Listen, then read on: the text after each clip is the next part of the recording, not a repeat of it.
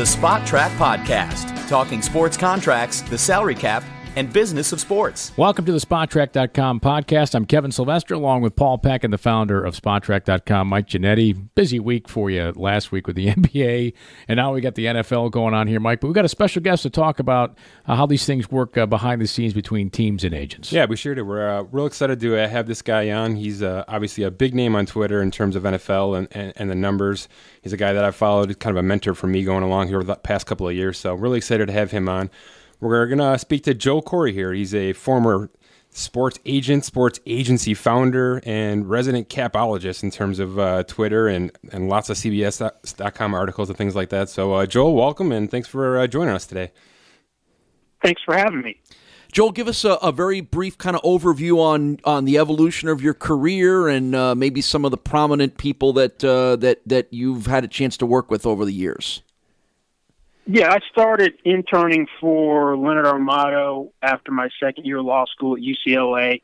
Was able to turn that into a full-time job when I got out of school. At the time, he was representing Ronnie Lott, Hakeem Olajuwon, and signed Shaquille O'Neal at that time. So I got to work on a lot of things with pretty prominent players. Leonard didn't have a real interest in building the football practice, wanted to maximize Shaquille. I was helping another agent build up a football practice. A few years later, we had the most amicable split you'd ever seen in this industry, where Leonard wanted no ongoing interest in the football players. We still shared office space for another couple of years. I still was a consultant for Leonard on Shaquille matters, and we built up a football practice at Premier Sports and Entertainment, which included Pro Bowlers Jimmy Smith, Keenan McCardell, Hall of Famer John Randall, Willie McGinnis were among some of the clients. I got kind of burned out on the whole sports agency business and got out of it about 10 years ago, and then kind of figured out maybe I should do something with all the knowledge I have and turned it into some sort of semblance of a media career where I'm now writing for CBSSports.com regularly, a column called An Agent's Take, which focuses on contract and salary cap issues for the NFL. Well, I know all the fans and other fellow media members, we appreciate you writing that, but I know the commissions are probably much less writing for the... Oh, yeah, totally different. But so is the aggravation level, right? Yeah, because when someone would ask me what I did for a living when I was an agent, I'd jokingly say professional babysitter, so I don't have to deal with some of the aggravations that certain clients can give you. Some are more time intensive than others and high maintenance, so that's no longer a part of my life.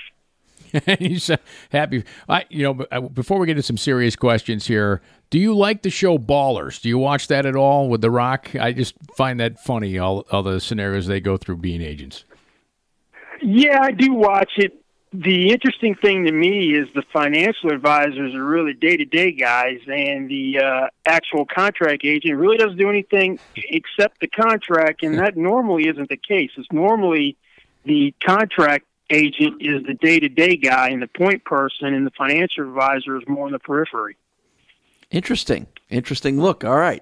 Okay, so now we know you're tuned into everything that's going on in the sports world. So Mike has come up with some interesting topics, all of them timely, that we're curious to get your expert agent's take on. So Mike, go ahead and let's get rolling here with Joel. Sure. So Joel, right off the bat here, obviously the big name the last few weeks here is Nick Foles.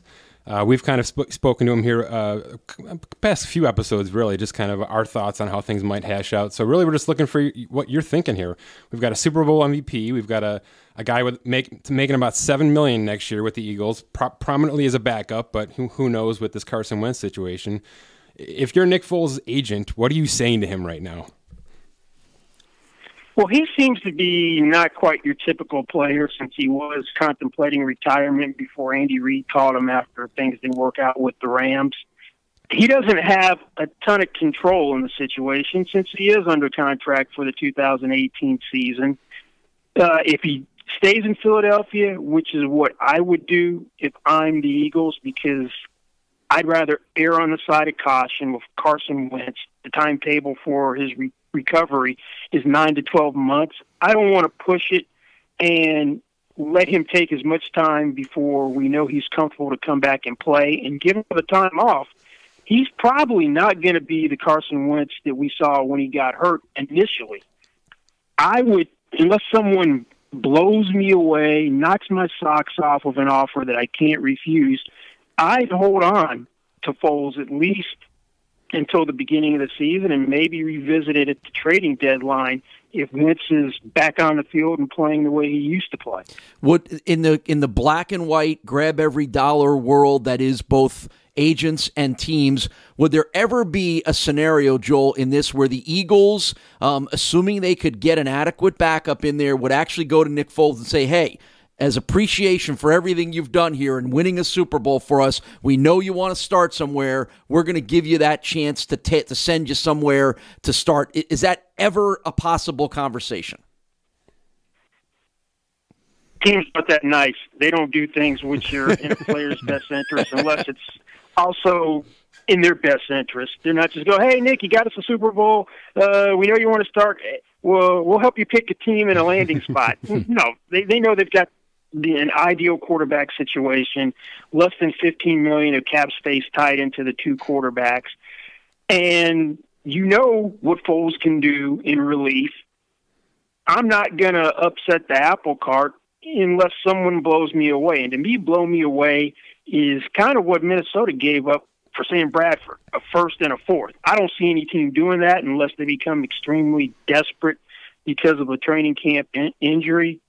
But unless you know for sure Wentz is way ahead of schedule, then you don't really deal Foles. And then once the fifth day of the league year passes and you've paid that $3 million roster bonus to him, you're going to need more compensation because it becomes cheaper and you have an additional cap cost if you get rid of him. So if he's going to get traded, it's probably going to be by March 18th to me, but I don't really see that happening unless someone, maybe Minnesota, since his former quarterback coach is now their offensive coordinator, that would be the most likely destination to me.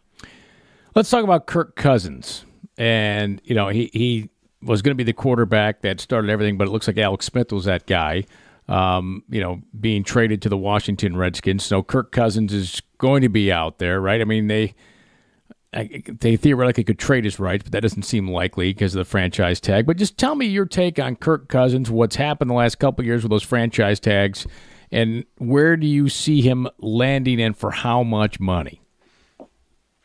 Well, he's ended up playing this perfectly, whether by design or by accident. The Redskins have created the blueprint for how not to keep a good quarterback. Let's lowball him, never raise the offer, franchise him, still never give him an offer which makes it interesting for him. At least they decided to cut their losses, presumably, that they don't go through this franchise tag shenanigans, and got probably the best replacement they could, given what they were working with in Alex Smith.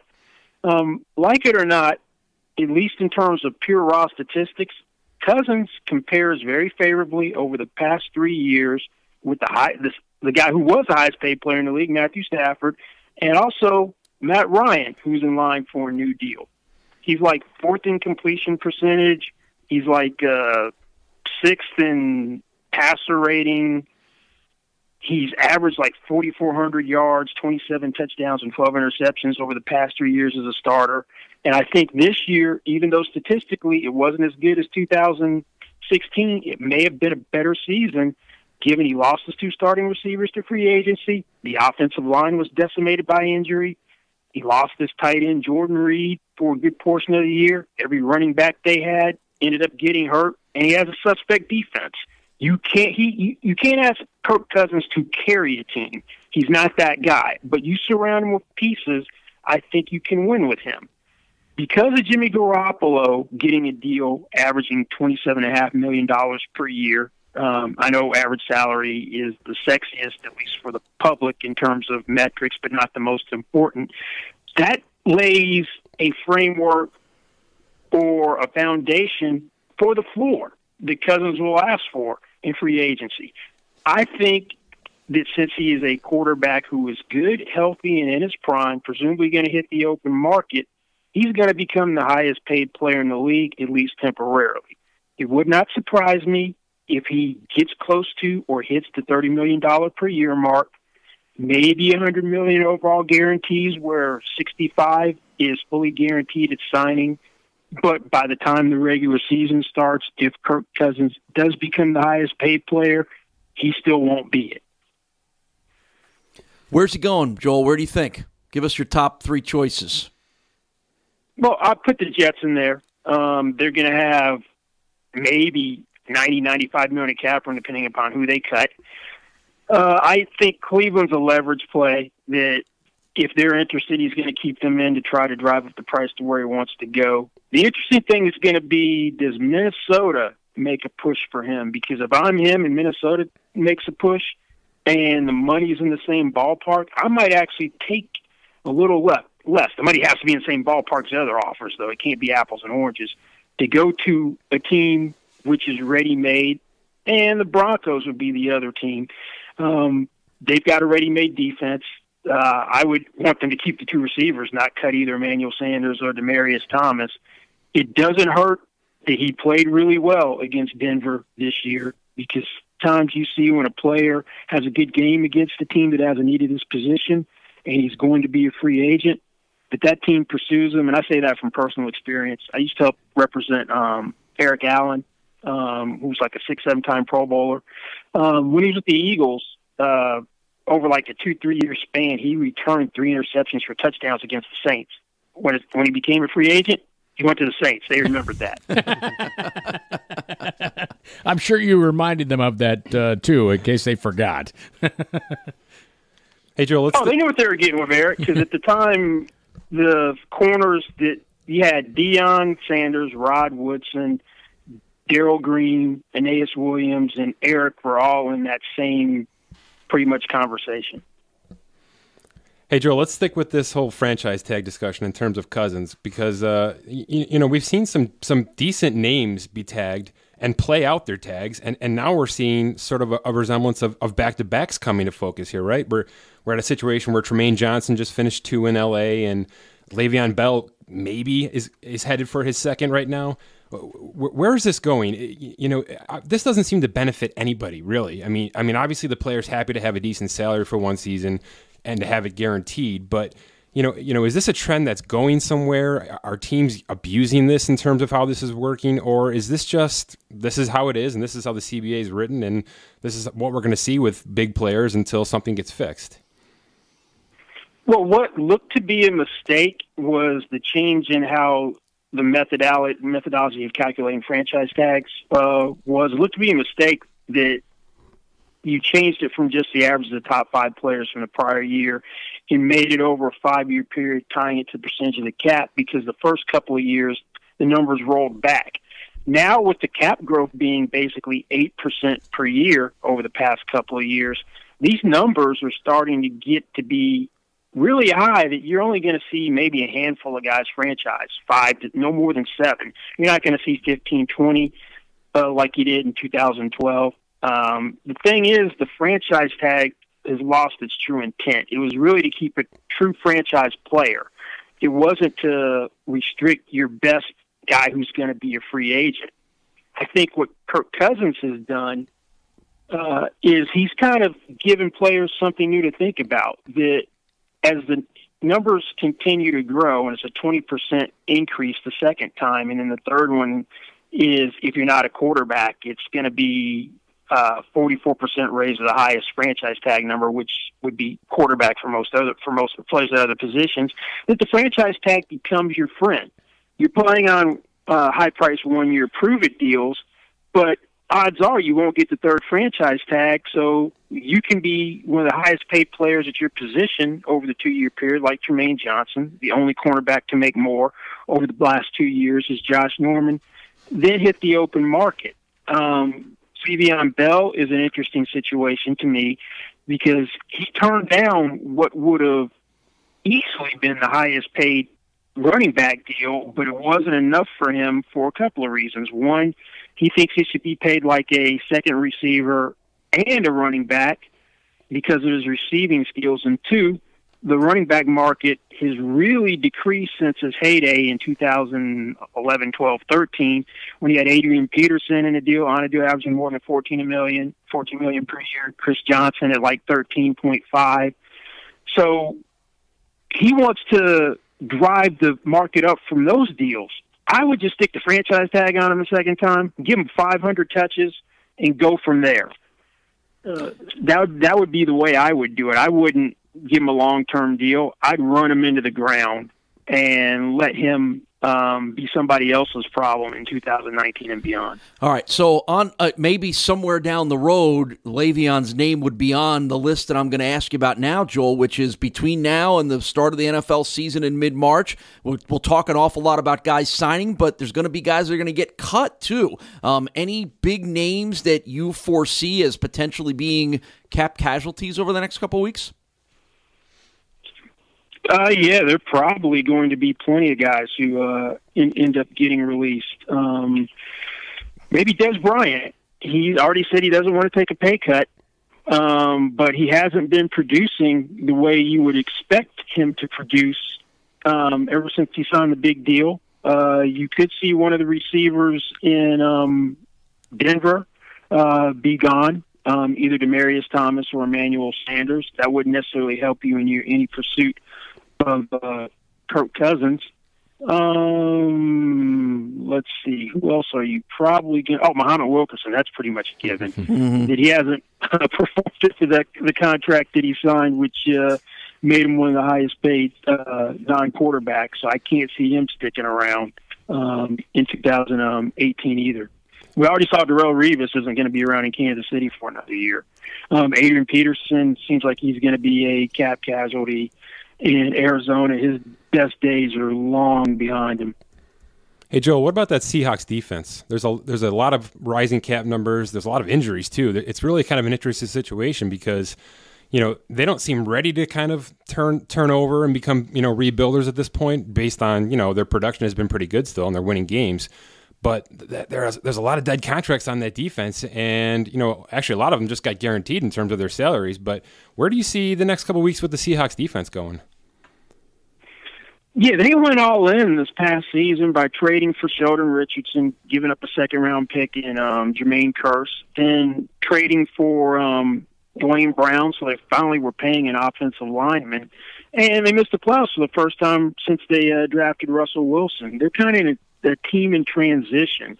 Cliff Avrill's career is probably over because of the neck injury. He's going to get released most likely at some point in time. Michael Bennett doesn't think he's going to be back, even though if they do cut him, they've essentially given him $8.5 million for no additional year, since this would be the first year of his extension. Richard Sherman's an interesting case, the torn Achilles. He probably wasn't going to be in the long-term plans anyway, since they were reportedly shopping him around the draft last year. I'd come to him and ask him to take a pay cut. He's now representing himself, so that's a new dynamic that they have to deal with. Give him a chance to make the $11 million he's supposed to make, put some of it in incentives, others in per-game roster bonuses. That's what I try to do if I'm the team. And Earl Thomas, for some reason, decided to throw out the whole card before we'd even finished the playoffs. So this is going to be a team in transition. Jimmy Graham's probably not going to be back at tight end unless the market bottoms out for him. Maybe they find a way to put a franchise tag on Sheldon Richardson, given what they gave up for him. But the Legion of Boom isn't going to be the Legion of Boom much longer, because when they did the deal for Cam Chancellor, which didn't make a lot of sense to me, because when you gave him a $12 million per year contract, you set a floor for if you're ever going to do something with Earl Thomas. And now the unfortunate, potentially career-ending injury really puts them in precarious position cap-wise, because there's no good options with Cam Chancellor, because now his 2018 salary is guaranteed. You may have the injury guarantee from 2019 of $5.2 million kick in. So it's probably better just to carry him, and if he has to start the season or stay on PUP, do that and worry about him in 2019. Joe, we could keep you for another 50 minutes if we wanted to and beyond with all the things there. But we'll leave one final question. And you talk about the bottom falling out. Do you ever see are we going to hit a crash? Particularly the NBA, a little experience with the NBA there. They got 40 million salaries per year and still rising next year in the landscape of the NBA. Do you ever see things falling out like you see in a stock market sometimes where just these salaries can't continue to escalate the way they do? Well, the smart thing that the NFL did that the NBA didn't do is they gradually phased in the TV money. So you didn't have that big spike in 1 year like you had in the NBA going from 70 million to over 90 million in the cap. And now the cap is barely increasing. The NFL, you didn't see that. So you're going to continue to have 8% increases. The only thing where you're going to see potentially a problem is if media rights ever decrease. They haven't. And the TV contracts, media rights are really the lifeblood of any sport that has a salary cap. We saw that Fox is paying more for the Thursday night package than what was before. And I'd imagine when the TV contract after this CBA expires in 2020, I think 2022 is the year most of them are up, that you're going to probably have the NFL find a way to really monetize digital streaming, maybe through an Amazon Prime, a YouTube, Facebook, someone like that, in ways where there's going to be more money for all the rights paid than before. So you're going to see revenues continue to grow despite declining ratings, and salaries continue to escalate. If you ever see those fees drop, that's when there's real trouble. Hey, Joe, what about guarantees with those salaries? Are we getting closer? Are we getting farther away? Is there ever going to be language put in that basically says veterans will have guaranteed salaries no matter? Not in the CBA, because it's in the CBA for salary guarantee date during the season for basketball players. But the biggest impediment to me is this archaic rule where you have to fund into escrow skill and cap guarantees. So why is an owner going to want to tie up all that money giving someone a fully guaranteed contract? If the union makes that a priority and gets that out, I think that will pave the way for a fully guaranteed contract. You're also going to need a player to exploit his leverage in order to do that. You have it with the first 20 rookie deals in the draft, but you haven't seen a veteran do that yet. Maybe Cousins, if he can't get the money he wants or he's going to reshape or reset the market, he tries to get a fully guaranteed contract. First, you got to start getting guys to get guarantees in the years which are a risk to the team, which would be years 4 and 5 in a contract. At least a partial guarantee is going to be the first step. The first 2-3 years, well, actually first 2-3 for the huge deals, are the low-risk years for a team. So I think the incremental step may be getting partial guarantee in years 4 and year 5 of a long-term deal before we get to the fully guaranteed contract, unless some player who has a ton of leverage fully exploits it. Joel, thank you so much for the time and all the knowledge, and we hope to have you on again, and we want to make sure everybody follows you at Corry Joel on Twitter. Thanks again for your time. Sure, thanks for having me.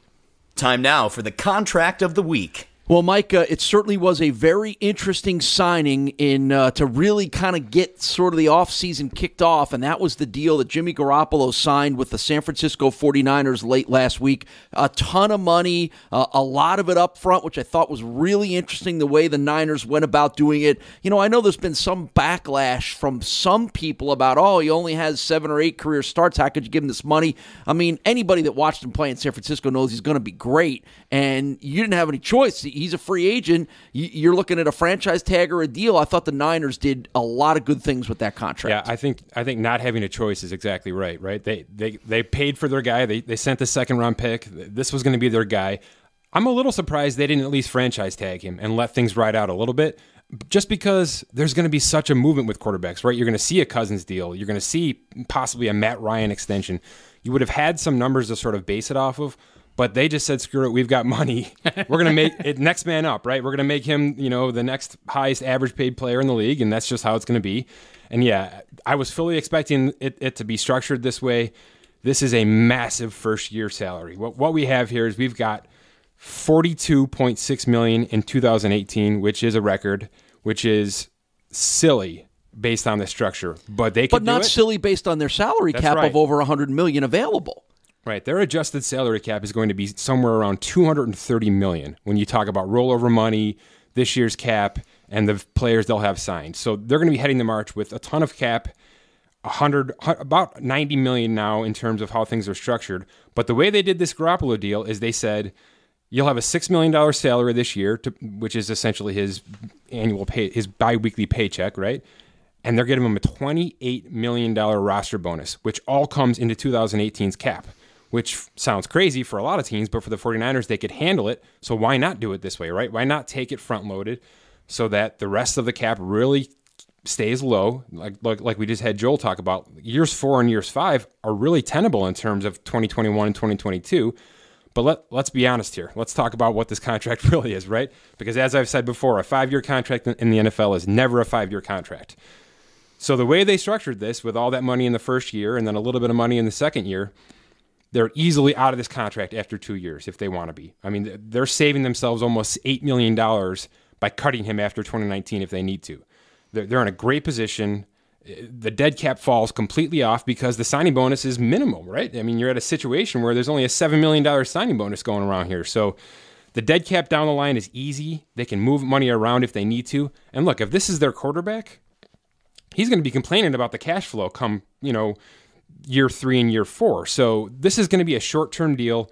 The situation was, let's lock him in. Let's make him very happy, obviously, in the year 1. He'll be happy in year 2. We'll see where we are in year 3 because we can get out or we can move some money around and restructure if we need to. But this is a wonderfully team-friendly deal based on the cap situation the 49ers were having. Teams are rarely in the position to have over $100 million in cap space. But if every team was, isn't this exactly the kind of deal that every team would want to do? Because you're not locked into some crazy amount of money on the back end when the player may be aging out, or you may not be able to handle it and thus have to make a decision to renegotiate or cut. This was brilliant, I thought, on San Francisco's part, which was, we got all this cap, we're never going to use all of it, even if we signed every superstar available. So let's just throw it at them and make our lives easier down the road. And it's not a coincidence that his $46 million this year is exactly double what the franchise tag would have been, right? I mean, that's essentially what they did, right? These minds got together and said, well, we can franchise tag you for 23, or we can double that and pay that all to you this year and put you in a 5-year deal, and who knows from there, right? So yeah, it's good business by them. I hope the Browns do something similar, whether that's with Kirk Cousins or with some other major position that they need to fill. They've obviously got cap to burn. Don't let this thing roll over every year like they've been doing. Couldn't they offer Cousins $50 million in the first year? No question. Yeah, no question. Maybe that's what it would take to get him. Oh, it absolutely. With Garoppolo's numbers, that is what it will take now. Right. So that's, as we talked about in our feature here. Yeah, Cousins' numbers will have to exceed Garoppolo's for sure. I think he's more in line with where's Matt Ryan and Aaron Rodgers going in terms of their next contract. So there's a lot to be shelled out here. I get it. It still blows me away, Kevin, to think that you're going to, in any conversation, comparing Kirk Cousins to Aaron Rodgers and Matt Ryan. Yep. Yeah, I'm just you're thinking playoff wins. That's all. I'm thinking what I see on the field. I know you're coming at it from a contractual standpoint and availability, right? Not even though the numbers are there. I mean, I do my valuations on Cousins. I can't get him to Aaron Rodgers' valuation. So I'll be frank there. But he's worth $26 million in terms of just his production. I just don't know that I don't know you'll find a single football fan who would tell you Kirk Cousins is as good as Aaron Rodgers in any way, shape, or form. His mom would. Right? And I'm sure she likes football. Hey, I love deals, right? Yeah. So I want to get value in deals, and I look at a position. It's not a quarterback position, obviously. Right? Well, I want to deal with somebody, and I want a position that's huge. And you look at the Super Bowl teams, and the one team has the best guy in the league, and the other, perhaps the second best, who made the big play. And I'm talking about tight ends. And I want to talk about Jimmy Graham. Yeah. And he's a free agent, Jimmy Graham. He's 31, used to be great. Used to be. Right. What the heck happened to Jimmy Graham? And do you think you can get a deal by signing Jimmy Graham to be a free agent tight end?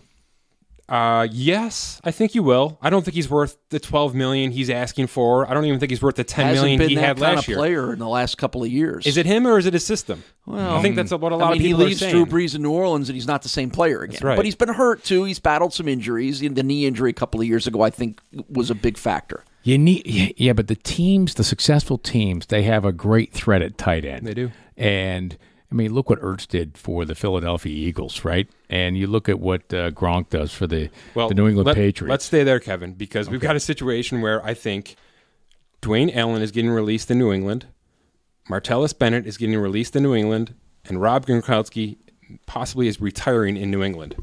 So if you're going to ask me where Jimmy Graham's going to end up, I think the conversation's over right there. Yeah, it's New England. What's the impact if Gronk walks away?